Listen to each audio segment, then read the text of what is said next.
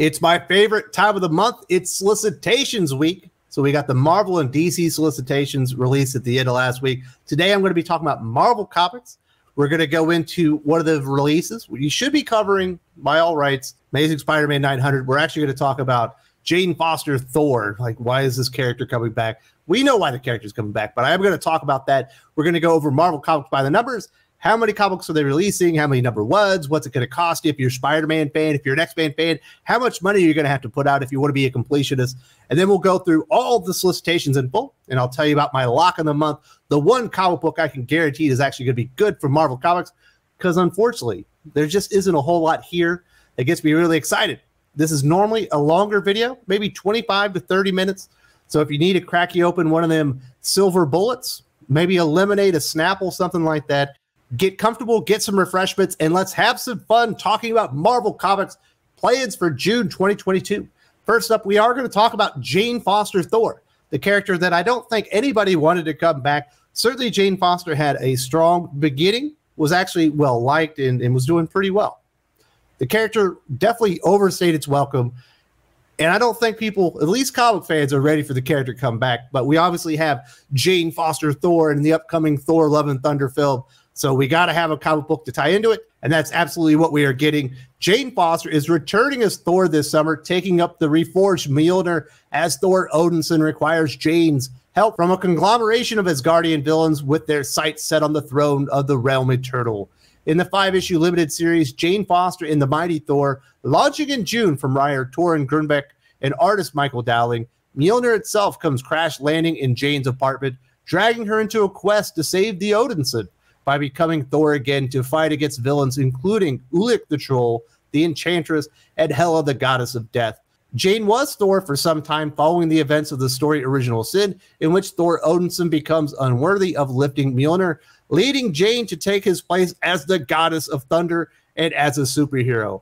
Jane's career as Thor ended with her apparent death as she hurled Mjolnir into the sun to defeat the nearly invincible monster known as Mangog. She perished upon returning to her human form, which was riddled with cancer. I'll be honest, obviously, cancer has probably affected all of our lives here. I don't like, that's not a great story for me, but the character did have a story arc of being a hero, and it ended.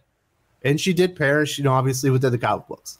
It is comics, so everybody has to come back. But why does Jane Foster need to be a superhero? Why does she need to return as Thor? Other than this stupid movie, which I don't think a lot of comic fans are all that jazzed about anyway. And I do think there's a good chance that this is going to be the first real Bombaruski from the MCU, as it has steadily increased in notoriety and acclaim and obviously box office. I think this might be the one with the big name on it that people might just go, you know what? Kind of had enough. This might not be the one for me. Not shocked to see the character come back in comic form, but this is not for you or I. This is a comic book channel where I assume a vast majority of you are comic book readers, and Jane Foster Thor is not for us anymore. The character had a run. She had a story. She had a beginning, middle, and end, and she had a tragic death saving people. And that is what superheroes do. There's no reason to bring the character back. There just aren't enough people that actually read comic books to warrant this even coming back at this point. My only hope is that by 2025, every major hero in the Marvel Universe will be replaced once again. They didn't already try this 7 years ago. Maybe is it 10 years ago now? Maybe it's a little bit longer than that. Time starts to drag when you're reading and covering bad comic books, which is a lot of what this June Marvel solicitation looks like. Now let's look at the numbers. If you are a Marvel Comics fan, if you're a Marvel completionist, you're going to have to buy 80 comic books in the month of June, because that's how many new issues they have coming out, 23 of which will be #1 issues. 29% of all new Marvel comics being released in June 2022 will be #1 issues. That's normally in between 20 and 25%, so this is definitely on the high end of that. There are a lot of #1 issues coming out. If you were one of those speculators, and you're like, I want to have all the #1 issues for speculative value as a possible investment for the future, you are going to spend $117 total, or $5.09 on average per issue if you just buy the A cover at the cover price. That is a lot of cheddar if you want to be a speculator for Marvel Comics buying all the #1 issues. If you're a Spider-Man fan and you're a Spider-Man completionist, you will have 12 new comic books starring not only Peter Parker, but Miles Morales, We've got some Spider-Gwen in there, all those other derivative characters. That is 15% of all new Marvel comic books in June of 2022 will be a Spider-Man comic for a total of $56 or an average of $4.67 per issue. That is a little bit higher than we would normally expect, but we are getting Amazing Spider-Man 900 this month, which is a $10 comic book, which is actually driving up the average price of Spider-Man for the month of June. That was a little bit of an aberration, a little anomaly because we had the milestone issue. If you're an X-Men fan, you're going to have to be shelling out some more. 16, count them, 16 big X-Men comics. That is a lot of X-Men for a line that isn't exactly thriving right now. That would be 20% of all new Marvel comics will be X-Men for the month of June for a total of $70 or $4.37 per issue. Now, if you're a Star Wars fan, you got it good. Of all the Marvel comics fans, Star Wars fans have it the best. 8 new comic book issues being released, accounting for 10% of all new Marvel comics in June 2022 for a total of $34 or only $4.25 per issue. Now, that is a good, nice, solid number. I wish they were all like that. Unfortunately, they are not. So those are your Marvel comics by the numbers. It is time to get in to the solicitations themselves. I'm going to cover what I can, the best that I can, have a little bit of fun here. Like I said, I hope you have a refreshment, and definitely be watching out for my lock of the month because there's one comic book being released from Marvel in June 2022. You should put it on your pull list because I'm guaranteeing it right here that it's going to be good. So definitely be looking out for that. Now let's get to business. While there are not very many event comics going on in June 2022, we do have the beginning, or at least the prelude, to Avengers X-Men Eternals Judgment Day in Axe Eve of Judgment #1. Apparently they're going to call Judgment Day like Axe Judgment Day, maybe. This is Kieran Gillen and Pasquale Ferry. $4. That's not that bad. I'm surprised they're not bending us over on that one. So I feel like Marvel is being very generous, or they realize perhaps there isn't a ton of interest in this actual comic book event.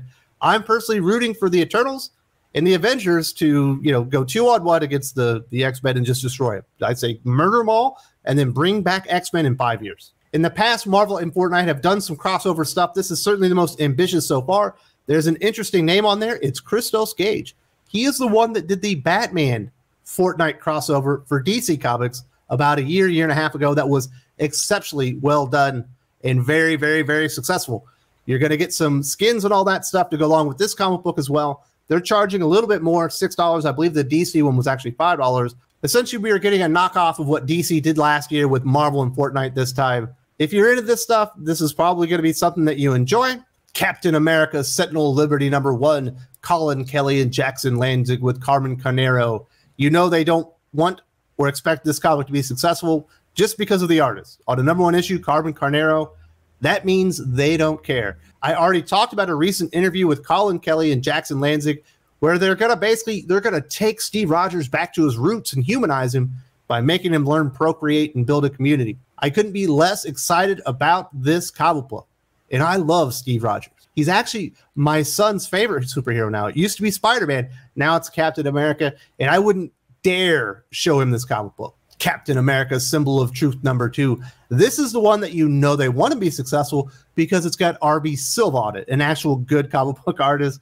Unfortunately, it's got Tochi Odabuchi on it, who has never really written comic books in his life other than a Black Panther's Legends series that has been absolute dog shit so far. I have no expectations for this. I will probably review the very first issue just for the cringe factor and the likelihood that it's going to be really, really bad. Otherwise, I will be taking a skipperoonie on this entire series, including issue #2. Daredevil #1, the reboot that's not a reboot, and a #1 issue that probably never should have happened. Chip Zdarsky and Marco Cicchetto also launched the last Daredevil #1, and it's basically picking up all the same storylines that they already created. I believe Chip Zdarsky himself has said on social media, why is this a #1 issue? This definitely shouldn't be, but it is. In the wake of Wilson Fisk's violent and visceral last act, sounds like he died. It's a new era for New York and the Man Without Fear with that groundbreaking creative team. You already had the groundbreaking creative team. Get out of here. I'm going to read it because this is a fantastic creative team, although Daredevil was trending down heading into Devil's Raid, in my opinion. X-Men Hellfire Gala #1, also known as Giant-Sized Hellfire Gala. Jerry Duggan, Matteo Lally, CF Villa, Chris Anka, and Russell Dodderman. $8 for this thing. I think I've talked about it enough. and I couldn't be less excited. X-Men is just, it's awful. $8. Get out of here. I don't care if it's 72 pages. You should be paying me $8 to fucking read the damn thing, which I am going to do reluctantly. Jane Foster and the Mighty Thor #1. Already talked about that, but it is only $4, so apparently they love us. Hulkling and Wiccan #1, Josh Trujillo and Jody Nishijima. $6 for what's supposed to be the first issue of an ongoing, because it doesn't say of. But you know, and I know, that there's no way this is going past 12 issues. And guess who else knows that? Marvel Comics know, but they don't want to tell you this is a mini-series or a maxi-series from the start. There's no way this thing is going past maxi-series status. Ain't no way in hell. And that's just the way it is with Hulkling and Wiccan. They're actually two characters that I think a lot of people actually like. I think they're just fine together. Maybe they should be superheroes again. That would be nice, because I've learned enough about the relationship over the last 5 years. X-Men Green #2. $6 for just absolute trash. That's all I got to say about that. This is one of the worst stories in modern comics history. Amazing Spider-Man #5, also known as Amazing Spider-Man #899. Zeb Wells, John Romita Jr. The end of the first arc of the historic new volume is here, and you won't believe what we're pulling the web slinger through. Oh, I bet I'll believe it. Now here's the main event, Amazing Spider-Man #6, also known as Amazing Spider-Man #900. $10. Not shocking that they're going to bend us over on this one. They always do. It is 96 pages. We do get Zeb Wells and Ed McGuinness illustrating the entire comic book. That is an added bonus. Although, if you were going to make John Romita Jr. the ongoing artist, why isn't he illustrating this, right?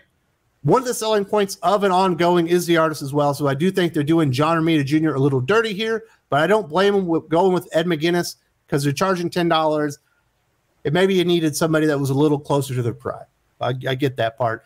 The 900th issue of Amazing Spider-Man comes out the month of Amazing Spider-Man's 60th anniversary, and we are pulling out all the stops. Someone from Spider-Man's past has captured the Sinister Six and used them to create the truly terrifying Sinister Adaptoid. So essentially, they're going to make the Sinister Six into Voltron. And like, one of the characters will be the arm, and the other arm, and then another character will be the leg, and one of them will be the dick, and the other one will be the body and the head. And that will be the new Sinister Adaptoid. It's not the worst idea ever. Of all the stuff Marvel's doing, I don't hate this. I know a lot of people do, but it does sound stupid. It sounds silly.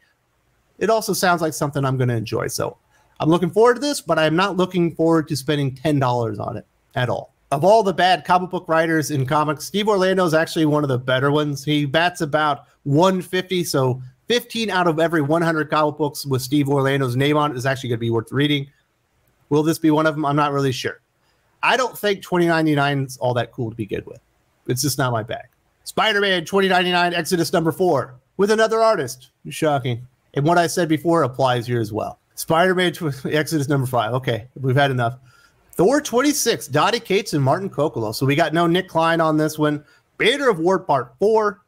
I'm going to be honest. I am taking Thor off until Banner of War starts, which I think might actually be next month anyway.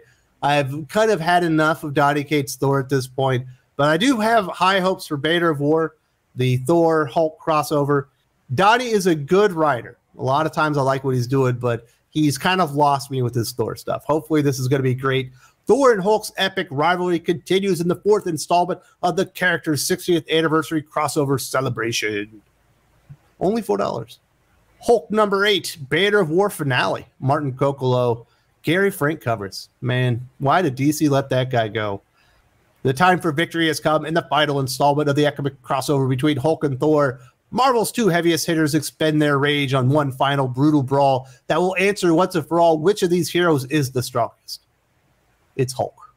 Janice Vale, Captain Marvel #1, Peter David, Juan and Ramirez. This is one of those throwbacks to 90s continuity. I really enjoy these, although I'm not as big a fan of Janice Vale as I am some of the other characters that Peter David has done. I will check it out just because I enjoy what he's been doing with these. $5 is a little steep, I think, for this series, but I'm going to give it a shot. Defenders Beyond #1 of 5, Al Ewing, Javier Rodriguez. I actually like the Defenders, but this doesn't look like the Defenders that I know. Is that the Defenders? Is that your Defenders team? That's not my Defenders team. Al Ewing and Javier Rodriguez follow up their acclaimed Defenders There Are No Rules series with a new volume and an all-new lineup, including none other than Loki, God of Stories. With Doctor Strange since a dire warning from beyond the grave, Blue Marvel, America Chavez, Taea Galactus' mom, Tiger and Loki assemble to defend reality itself. Nah, I'm good. This team sucks.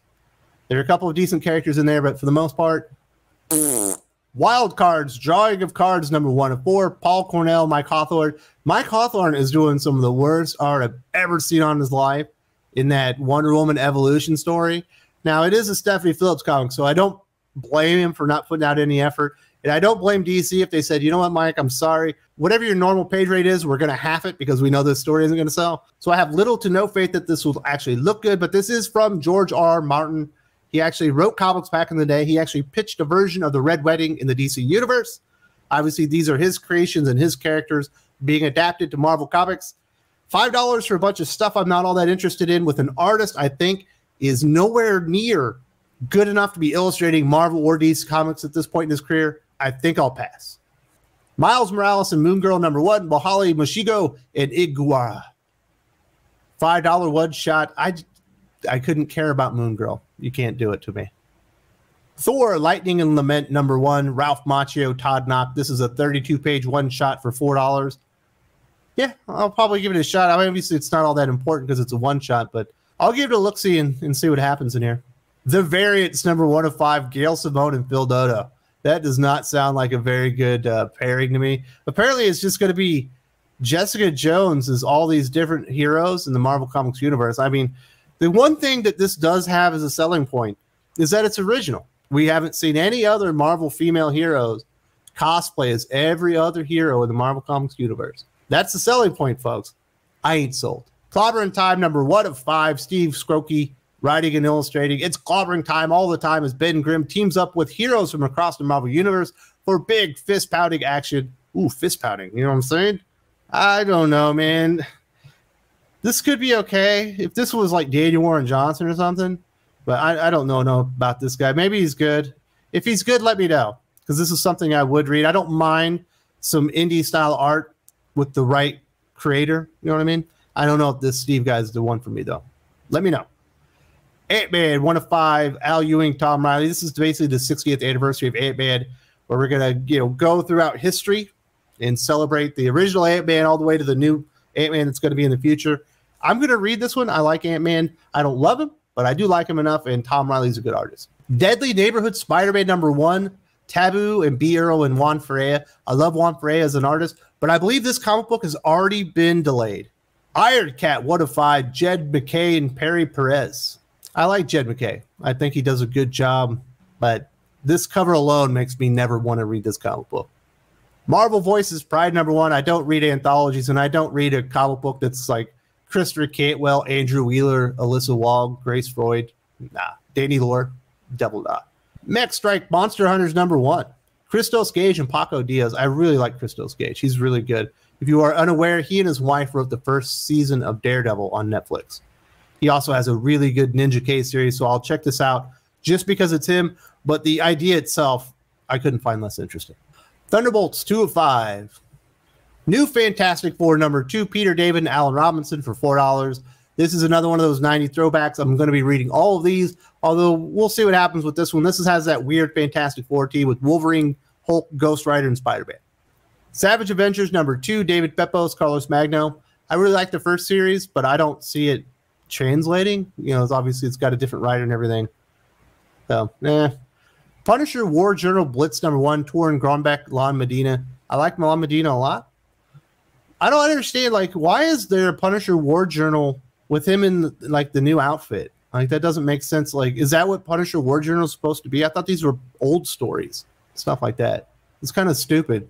Gambit 2 of 5, Chris Claremont, Sid Cotier. I'm absolutely going to be reading the Chris Claremont Gambit throwback series, and I'm very excited for it. This should be really, really good. Knights of X number 3, Teeny Howard, Bob Quinn.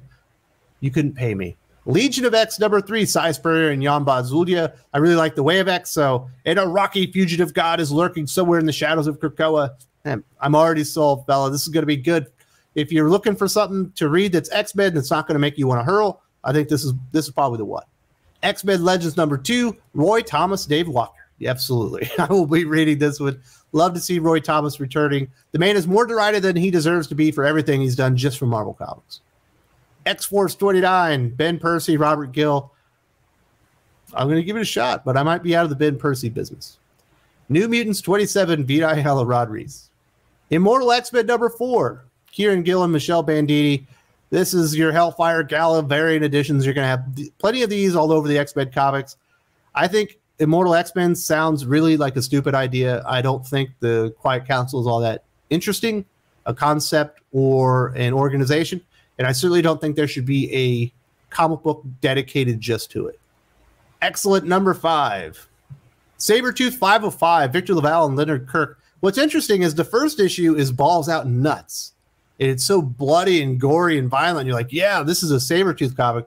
Then you get to the second issue, and it's like, who the fuck wrote this? Rainbow Rowell? Like, I don't get how did we get here?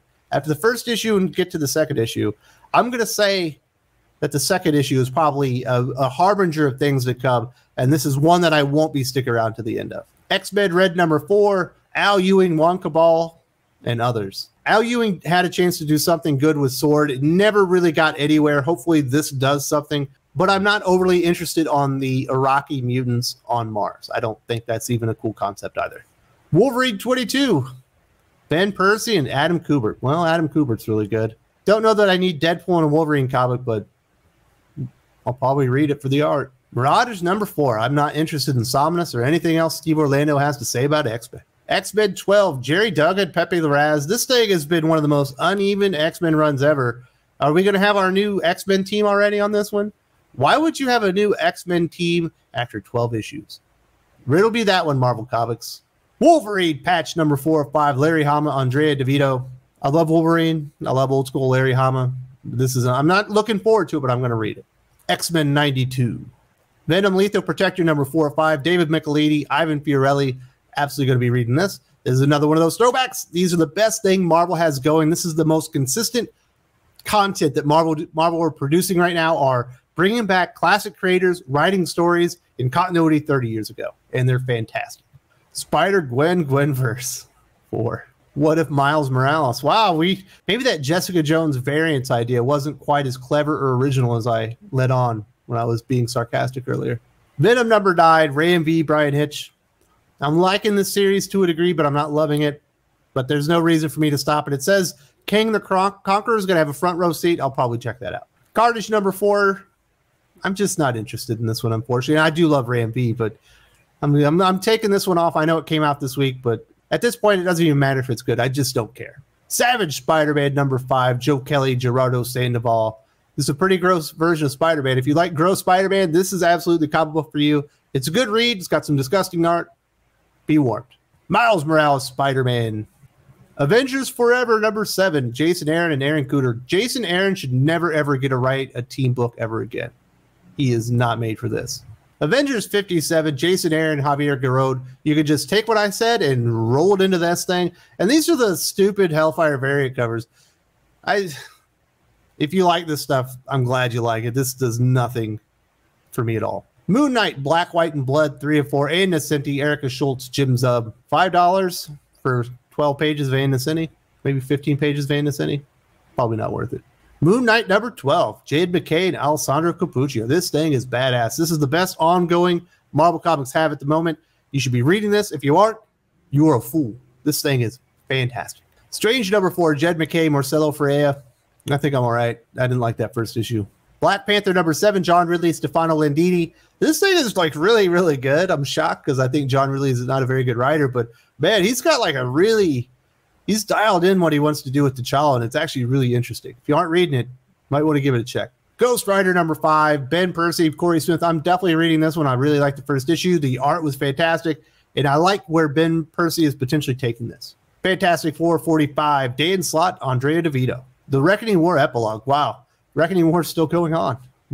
Captain Carter 4 of 5, Jamie McKelvey. Iron Fist 5 of 5, Alyssa Wong, Michael Eag. Shang-Chi 13, Gene Yang, Marcus Toe. Shang-Chi goes undercover after a brutal terrorist attack involves a 5-weapon society agent. 5-weapon society is actually a pretty good name. I'm not going to lie. That's actually pretty dope. Iron Man Hellcat Angel number 1, Chris Cantwell. $5 to see Iron Man metaphorically have his nuts removed. I'm all right.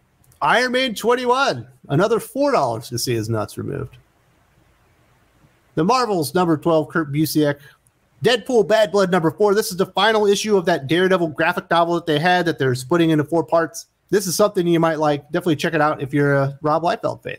Captain Marvel 39. She-Hulk number 5. Maestro World War M number 505. Peter David, Sebastian Cabral. This is my lock of the month. Lock it up. This is absolutely going to be the best damn comic book Marvel comic put out in June of 2022. When you can live forever, what does it mean to live? In this shocking series finale, Maestro finds himself partnered with an old enemy against an even older allies to determine once and for all the true ruler of dystopia. But optimism depends on knowing how your opponents think, and someone's failed to account for a few tricks. Yes, please. My only issue with this comic book is that this is the 3rd part of a trilogy. I wish it would go on forever. Alien Annual number 1. Man, I really wish they would have found a new artist not named Salvador LaRocca. Can't they get one of the really good Alien artists from Dark Horse to come back? It would help, but I'll read it because I like Alien. We're into the Star Wars content. Star Wars The Mandalorian number 1. Rodney Barnes, George Genti. I like Rodney Barnes. He does really good horror stuff. I don't know what he's going to be able to do here, but for $5, I don't like The Mandalorian that much. I know a lot of people love it. I think it was merely okay. Star Wars Han Solo and Chewbacca number 4. Mark Guggenheim, David Maceda. Probably still going to be reading this one, but I'm not excited that they brought the Wookiee from The Mandalorian into Han Solo and Chewbacca. Like, does nothing for me as far as these characters. Star Wars Obi-Wan Kenobi, Chris Cantwell. That's so sad. Star Wars 25. I'm surprised they're not treating this like a straight up, I don't know, milestone or something. With stories set from the prequel to the sequel eras, experience the new tales of Obi-Wan and Anakin, Darth Vader, Poe Dameron, and Kylo Ren. Join Charles Soule along with his previous artistic collaborators for this era-spanning celebration. At least there's no Rey in there, you know what I mean? Shocking. Star Wars Bounty Hunters number 24. If you're going to read an ongoing Star Wars comic, this is the one to read. This is the best one. Star Wars Dr. Aphra. Star Wars Darth Vader number 24. I don't know what they did to Greg Pak, but I think he's underneath the island of Krakoa and he's been replaced by a plant person. Those are your Marvel Comics solicitations for June of 2022. Thankfully, we've got those 90s throwback issues that we can go and read. Those things are a lot of fun. I wish they were longer than 5 issues each, but I do think making them smaller and more contained has really helped them out in the long run. Definitely going to be reading a few of those series out there, but it's mostly garbage. It's Jane Foster, Thor, and a bunch of other crap you don't want to read. Speaking of that, if you want more information on what is bound to be an enormous train wreck, you've got to watch this video where I take apart this interview from Colin Kelly and Jackson Lanzing about their upcoming Steve Rogers Captain America run. This thing is going to be awful, and you can tell just by what they have to say about the stories.